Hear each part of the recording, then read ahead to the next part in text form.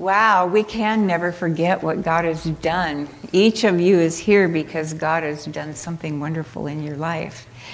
And when I stepped into this church 4 years ago, I would have never dreamed what he was going to do with me, or that I'd be up here doing this. My plan was just come with my husband, go to church, take it easy, don't let anybody know who I am, what I can do, or what I can do.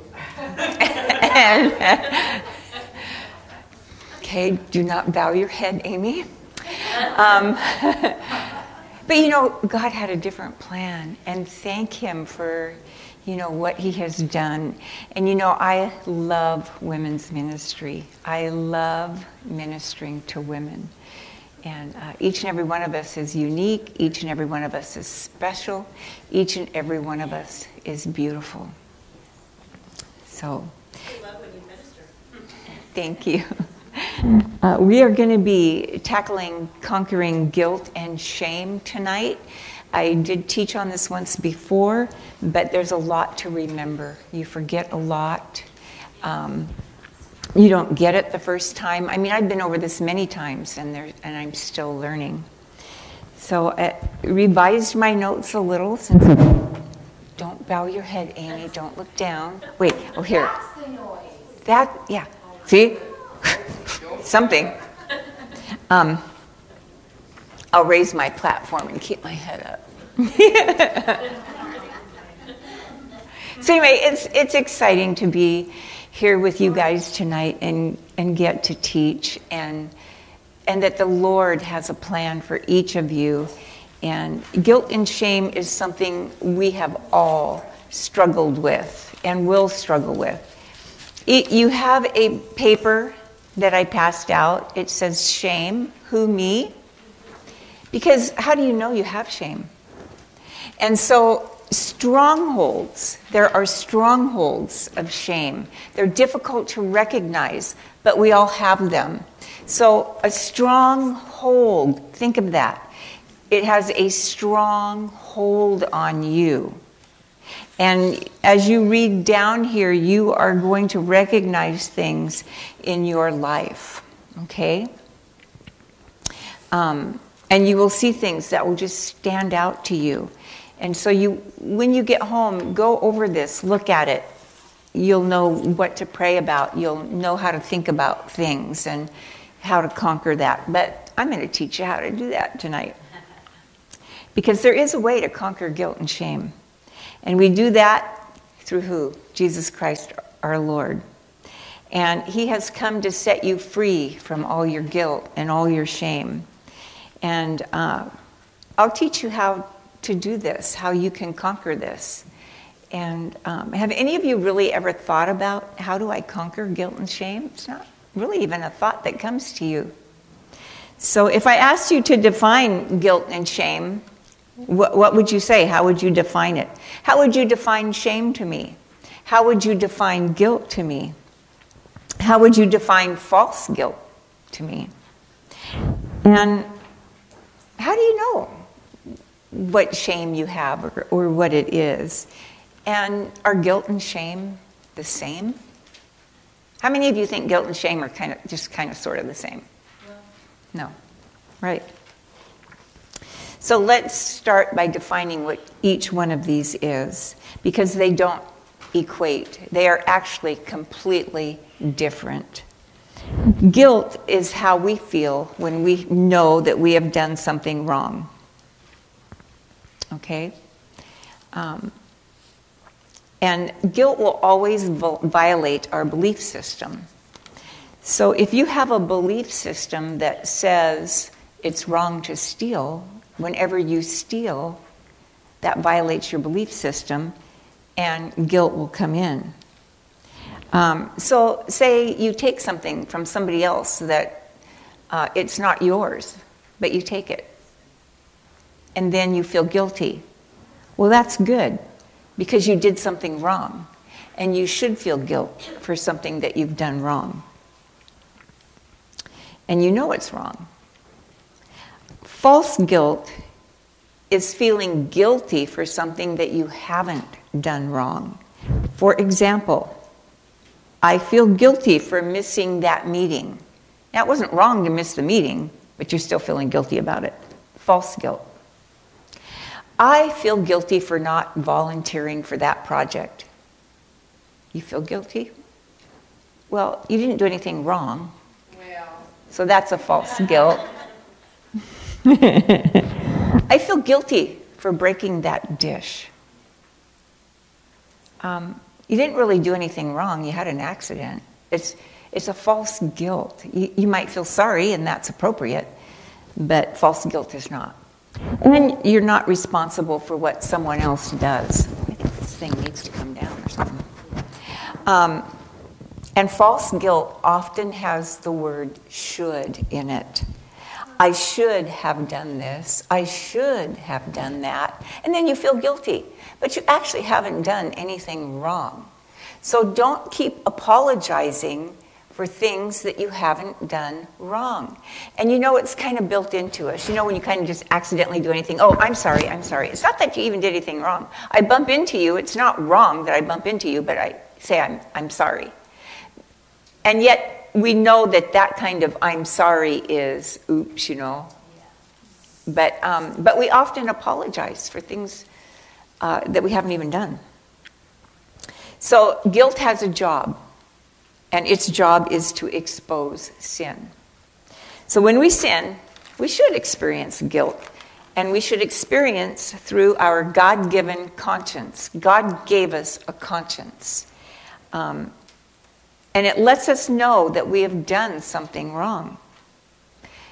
The good thing about it is that guilt and our conscience will lead us to repentance. We can confess our sin, we can have a change of heart, and we can go and make it right. When we go and make something right, it feels good. It sets off endorphins in our brain and gives us a feeling of goodness, of rightness. There's a freeing feeling there. And it doesn't even matter if the other person stays upset with you. You've done what you needed to do. You are released and freed because you made something right. Now, guilt is also based in behavior. It's your behavior. We feel bad for whatever was done, whatever behavior we had. So have you ever felt guilty for the way you treated somebody and you know you hurt them and you could even see it on their face? Well, that is behavior. Well, one day, I got invited to go to the doctor with my daughter. And some of you have heard this story before, but it's kind of funny to tell again. And I became very angry with this doctor because she made this decision that was not in the best interest of my daughter. And I felt that it could cause my daughter great harm for her to make this decision. So I proceeded to be angry with her and get harsh with her in my words, and I actually saw the hurt and kind of almost a shock on her face that I was acting like this, but I was determined to protect my daughter. Well, as it turns out, I heard her wrong, and I hadn't bothered to clarify what she had said. I simply heard one thing. I didn't say, "Excuse me, but did you say?" No. I just reacted very badly, very sinfully, did it all wrong. I felt terrible. I felt guilty because I had done something wrong, and I knew it, and I knew I shouldn't have behaved that way. So, regardless of the decision she made, even if it was wrong, my behavior was wrong, and I felt guilty, and I should. So I ended up apologizing to her quite tearfully, explaining that I thought the decision was going to harm my daughter. And can you change this?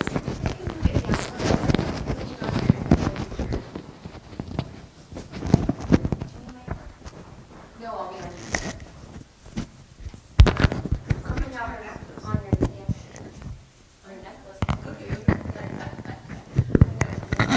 Fix me, Holly.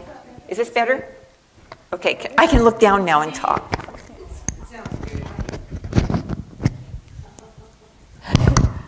Billy, you better cut this part out of the video, okay? Thank you, sweetie. Yes. Okay, can you hear me? Do I still sound like I'm on the microphone? Okay.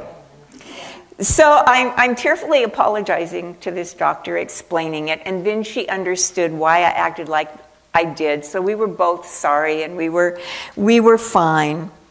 But guess what? I got fired from going to the doctor again.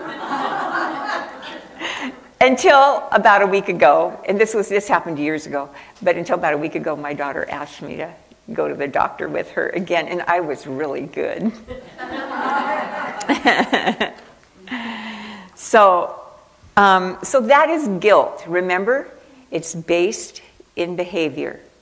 It's something you have done wrong, and your conscience tells you it's wrong. Okay? So now we're going to move over to shame. Shame is different than guilt, and shame is the problem. Do you know why? Because it's rooted in our identity. It's how we feel about ourselves. It's very deep. It's very profound. It starts in childhood. And they're different because guilt wants to expose. But what does shame want to do? Shame wants to hide, yes. And shame is a lie that we believe about ourselves. We feel ashamed about something, about how we feel about ourselves. But it's a lie. You see, because Satan watches us. He knows everything about our lives. And he knows how to effectively lie to us and cause us to believe it. And then we embrace that shame.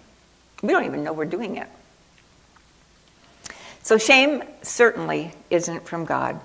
It's a tool of Satan that creates a fear of being found out and exposed because we don't want others to know something about us. Because after all, we need to measure up. We need to look good. And when we embrace shame, it causes a striving in our lives. We strive to measure up. We strive to perform correctly. We strive to get good grades. That was me. We strive to look the best, be the best, act the best, have the best, because we're trying to get over that shame. We're trying to cover it, hide it, let no one see it. And we first see guilt and shame in the Garden of Eden when Adam and Eve disobeyed God. And they had their eyes open to their nakedness. And I think it was probably quite shocking to them. And they sewed fig leaves together, and they covered themselves with the fig leaves. But what did they do in the meantime? They hid, didn't they? They hid from God. They hid because shame hides. They were ashamed. They didn't want God to know what they had done. And they actually probably felt bad about themselves. They knew they had been disobedient. Well, and they also felt guilt for their behavior because they knew they'd done something wrong. They'd been disobedient. And they had eaten the forbidden fruit. I always wonder what it was. I know it wasn't really an apple, but it was something. So what does God do? He gives them a chance to repent and to confess. He comes down and he talks to them, asks them some questions. And what did they do? They played the blame game. Adam says, "It was the woman you gave me. It was her. She gave the apple to me and I ate it." And the woman says, "It was the serpent. It was that serpent in the garden." So you see, they're not repenting. They're not sorry. They're blaming. So remember, shame is at the core of your identity, and it wants to stay hidden. And when it's exposed, it causes negative feelings. And some of those negative feelings that you may have experienced or are experiencing could be, I feel dirty. I feel defiled. I feel worthless. I feel like I have no value. I feel unaccepted and that I don't belong. And this list goes on and on and on with many different things. You'll see things on here. And then you have to ask yourself, where did that come from? You know, is it the truth? Or is it a lie? Shame says things like, I don't want anyone to know that I was physically abused. I don't want anyone to know that I was emotionally abused. I don't want anyone to know that I was sexually abused. I don't want anyone to know that I had an alcoholic parent. Or perhaps even as adults that I am an alcoholic. I don't want anybody to know that I was abandoned. I don't want them to know I lived and grew up in poverty. I don't want them to know I had a drug problem. I don't want them to know I was into pornography. There's so many things we don't want people to know about us. I don't want them to know what an angry temper I have. So shame brings a fear of humiliation, that you'll be humiliated with whatever that thing is, that you'll be put down and degraded in some way, that you'll be dishonored, disgraced, and embarrassed. You know, I cannot stand to be embarrassed by someone. I can't stand it. Don't embarrass me. And the worst person in the world that can embarrass me is my husband. Yeah. And you know what he did to me one time? We had a bunch of people over after church, and this was many years ago, and I had set all this stuff out, and I had some leftover stuff to make kind of this dip that would be kind of cool. He told everybody I made it out of leftovers. Now, don't you think that would be embarrassing? You wouldn't want your husband to say that? But he doesn't even think about those things. He'll say, he'll embarrass me like, he'll ask me a question right in front of the person, knowing that I'm going to give the answer that is the most appropriate and pleasing. Oh yeah, you wouldn't mind that, would you, honey? That'd be all right, wouldn't it? Well, it wouldn't matter if it would or not. I'm gonna say the right thing, right? But but you know, shame comes from so many different areas of our lives. It can be from divorce. It can be from broken relationships. Shame can come from disabilities. It can come from a loss of a job, a loss of finances, always being chosen last, negative remarks of teachers, parents, or any authority figure in your life. Now, when I was growing up, there was great shame if you cried. You better not cry. You better not be a crybaby. And we were very belittled if we cried. And I was the oldest of 5, so I had to be the strongest. And I was always told, you're the oldest, you're the biggest, you need to do this, you need to do that. So by the time I was 8 years old, I had learned not to cry. I didn't cry about anything. And to this day, it is really hard for me to cry. So, and shame can begin very early in life. It can actually begin at conception, because shame is something that can be passed down generationally. If your parents feel a lot of deep shame, that can be passed into the womb and into you generationally, because your spirit is alive and your spirit is functioning, and it is determining all these things, and it knows these things even though you don't at the conscious level. Shame can also begin with a reaction to abortion or rape. The baby's spirit will know. It can feel what the mother's feeling when you go through that, and all the things the mother would, all the thoughts she goes through, the decisions she has to make. The baby's spirit is very aware of this. So shame can come in very, very early. Or an unwanted baby. And a little child, I never wanted you anyway. And screaming and yelling at them and being mean to them. I never wanted you anyway. It will set a deep core of shame into a child that they will live out. So I want to tell you a story about Stephen. I love this story. Stephen was a young boy, and he was filled with shame because he was born out of wedlock, and his parents were never married. His mother would often leave him for months because she had a drug problem, and sometimes she'd even end up in jail. And he would be given to his dad and bounced back and forth. So eventually, at the age of 4, after many times of being bounced back and forth, Stephen was finally given to his dad. And his dad had, at that time, just become a new Christian. And so he took Stephen and he bought a home. And he took Stephen and embraced him with love. But as Stephen grew older, he realized something about his name. And he became very ashamed of his name because his middle name was Judas.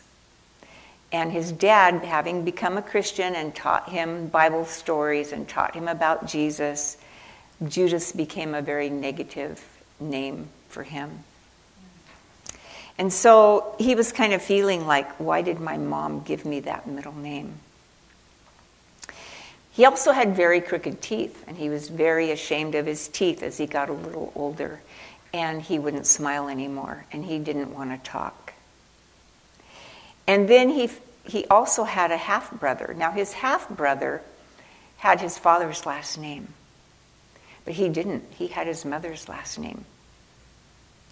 So he had a very confused identity, very shame-based. And so his dad, his loving dad, who had become a Christian, taught him about Jesus and the Bible. His dad would leave questions for him out of the Bible every morning before he went to work, so he could come home from school and answer Bible questions and talk with his dad about it. His dad put braces on him to straighten his teeth, and he changed his name. He gave him his last name, and he changed his middle name to the Bible name of Joseph, from the story of Joseph. He spoke to him often about God's love, and he loved him so deeply and was so good to him. He gave him a father's blessing. And so Stephen was able to grow out of his shame, to embrace the love of his father, and to know the truth. And the truth was that he had a father that loved him. His father taught him the truth about his mother. She's fractured, she's hurt, she has a problem. You need to love her anyway. So that's what he did, and so Stephen was set free. He is a very healthy man today with children of his own and doing well. But you know, shame is full of lies, just like Stephen had all those lies affecting his life. Some of the lies, and think about this if you've ever felt this way. I don't deserve to be happy. I am worthless. I do not have any value. I am not wanted. I am not loved. I must perform for acceptance. I don't belong. There's something wrong with me. I know for me growing up, I always felt like I had to perform to be loved, that I wouldn't be loved if I didn't perform, because I was the firstborn. I was supposed to be the best. I had to do everything right. I had to be the smartest. Man, my dad had me counting in German and Spanish and English, and I'm only 4 years old and I remember this. I had to know how to tie my shoes. That was hard. I couldn't figure out my right from my left, and he'd spin me around and jerk me and ABCs, so you see how that comes in? So I thought, I have to perform so my dad will love me. So when I got to school, I always worked the hardest and did the very best so I could bring home the best report card and he would love me. And he would make over my report card and I would feel loved. But you see the lie there? And do you see the shame that comes in at the core level there? So think about it. What has happened in your life that could cause you to feel some shame about yourself? How many of you have difficulty joining in and really having fun and playing without thinking about what someone else is thinking of you? How many of you could stand up here and dance a jig and feel comfortable about it? Okay, Cindy Lee, I got one. Yeah, because everybody's watching, everybody's judging, everybody's criticizing. What's your shame base? What are you ashamed about? Can you not do it right? Can you not do it good enough? Can you not measure up? So you see, all these things factor in to that shame base and how you're feeling about yourself. And yourself says, no, I'll look funny. No, I'll look ridiculous. But where did that come from? So, and what do you do with these lies? You take them to Jesus. You take them to the cross and you renounce them and you leave them there and you speak the truth in their place. When you identify a lie, you must then speak the truth and you must speak it out loud. Your heart and your mind must hear it, okay? And you need to speak it over and over because the spoken word is very, very powerful. And your heart and your mind will believe what you speak to it. So you need to be speaking this. I deserve to be happy. I deserve to be here. I am of great worth. I'm highly valued. I am wanted. I am loved. I don't need to perform. I'm accepted. I belong. I belong to the family of God. And there's nothing wrong with me because, God, I'm perfect in your sight. Doesn't mean we do everything perfect, but we're perfect in his sight. And we can't believe the lies of the enemy because he will try to destroy you with shame. He has come to kill, steal, and destroy, and shame is his tool. Shame also has negative physical and emotional effects. Physically, what do you think shame might cause? Well, anybody here ever have headaches? Pressure and tightness around your head? You can't think clearly. You get nauseated. You have stomach pain. You have intestinal problems. You can literally feel paralyzed. You can be constipated, have diarrhea. All kinds of things can go on with this. Now, emotionally, shame can be so deep that it causes personality disorders, and you've heard of borderline personality disorder. Narcissism, passive-aggressive, all of these things are personality disorders. Emotionally, you will find addictions, and you'll find erratic behaviors, because shame is behind every single addiction. And it's behind erratic behaviors because shame causes you to feel just shattered inside, just absolutely shattered inside. So guilt and shame are very different. They're not the same, and they speak very differently. Let me show you how they speak. Guilt says, I failed. Shame says, I'm a failure. See how different that is? Guilt says, I made a mistake. But shame says, I am a mistake. You see the lie in that? You're not a failure. You're not a mistake. But you see the difference there. And failing, by the way, does not make you a failure. Mistakes are stepping stones to success. You know what failure is? Failure is not getting up and trying again. That's failure. You just stay down. So how do we conquer guilt and shame? Well, here's how we conquer false guilt. By realizing that we haven't done anything wrong and not taking on that false guilt. You haven't done anything wrong. So there you've conquered false guilt. You conquer guilt with forgiveness. Forgiveness. Anybody here have trouble forgiving?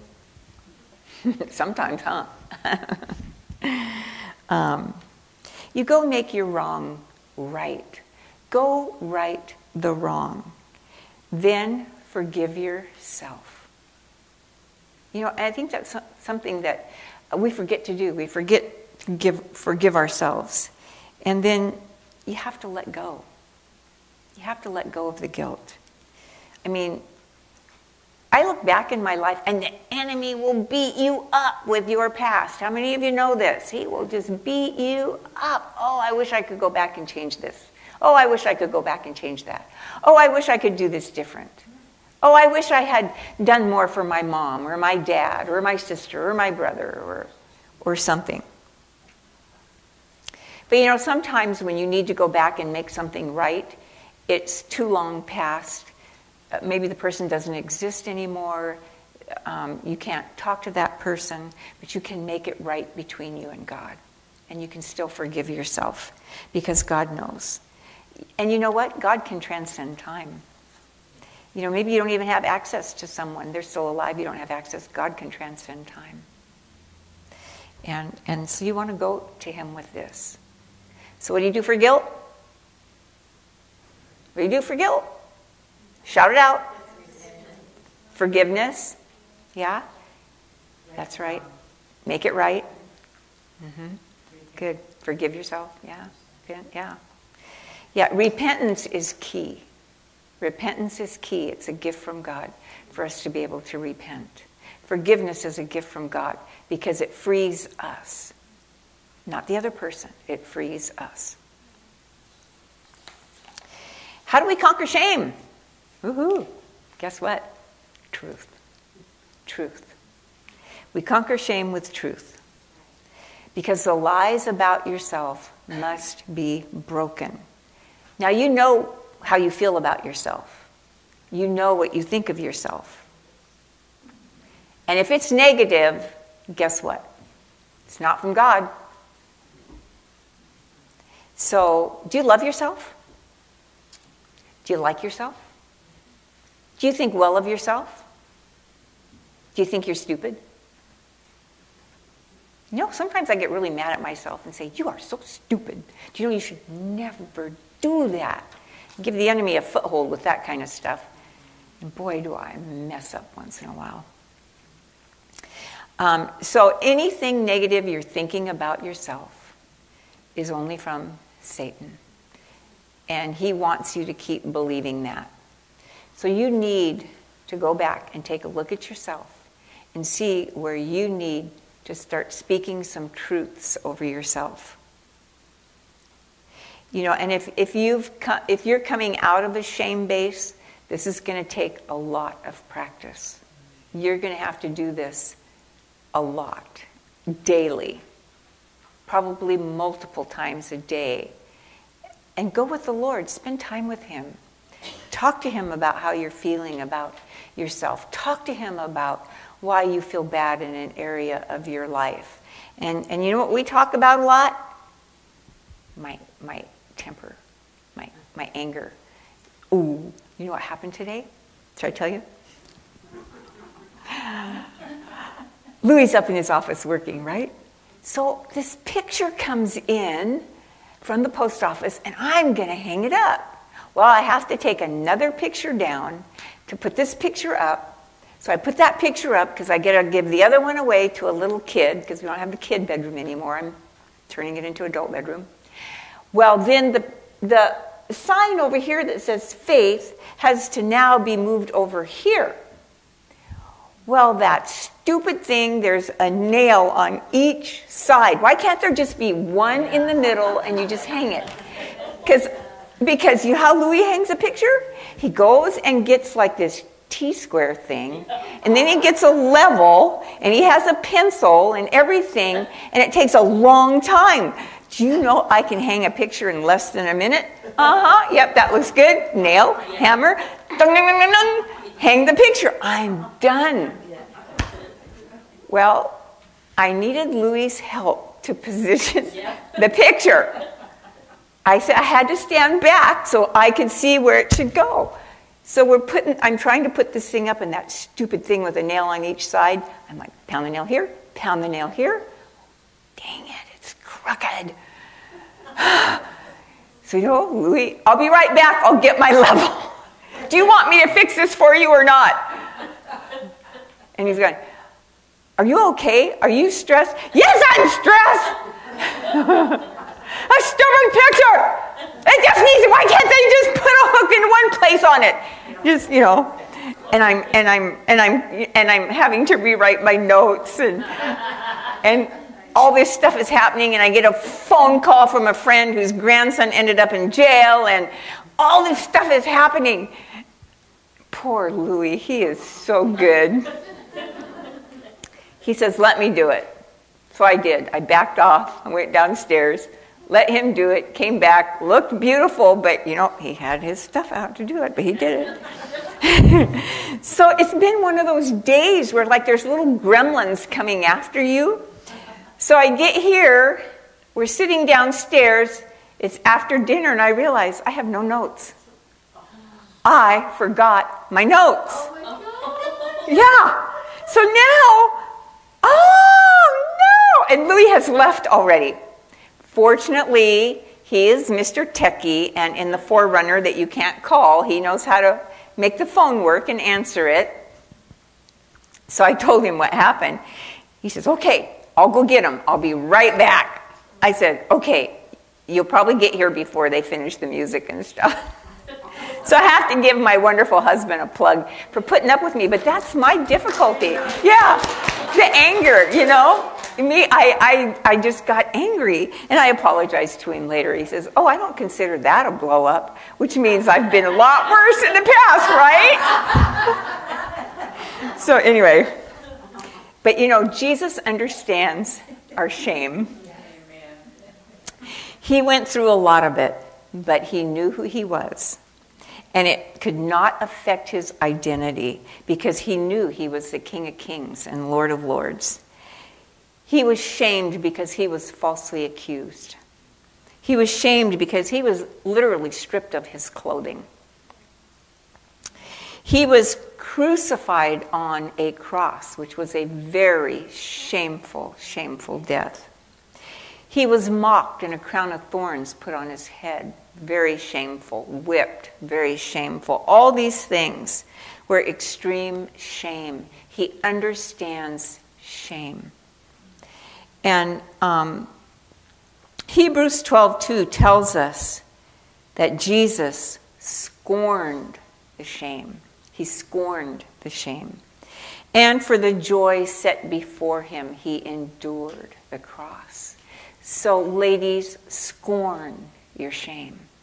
Scorn your shame. And for the joy set before you in Jesus Christ, go forward. Go forward for that joy. Go forward and scorn that shame. Satan's defeated when the truth is spoken. He can't conquer the truth. So Jesus doing that on the cross, do you know what that means to us? It means he took all our guilt and shame. He took it on the cross and he bore it for us so that we wouldn't have to. He did it all at once for every single person. And he set us free. But you know what? It's up to us to choose to walk in that freedom. So remember, it's the truth that sets you free. Knowing who God says you are is what counts. It doesn't matter what somebody else says about you that's negative.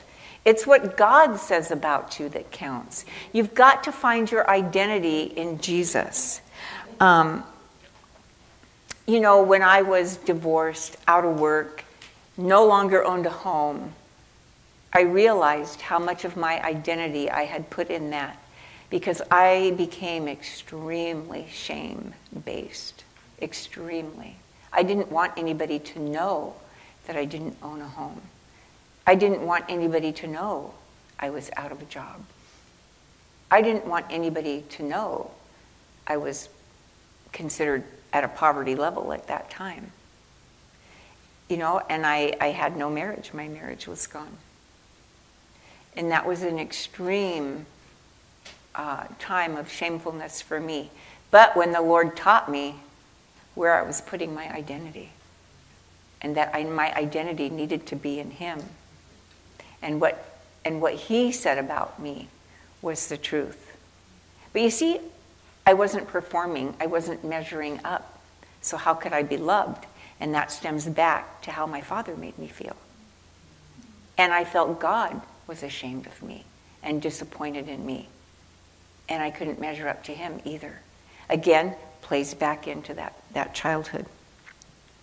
But God says you are the righteousness of Christ Jesus your Lord. And God sees us just as He sees His Son Jesus. He sees us as the righteousness of His Son Jesus. Shame and guilt can have no power over us when we speak the truth. And I'm going to speak some truth to you. You are the bride of Christ if you have accepted Jesus Christ as your Lord and Savior. If you haven't, I'd like to see you up here tonight. And I'd like to pray with you. And I'd like to see you receive the greatest gift in the entire world that will transform your life beyond what you can imagine, because it transformed my life. You are God's daughter. He's your Father. Your royalty in the highest kingdom. You are precious in His sight. And you are the beloved of the beloved.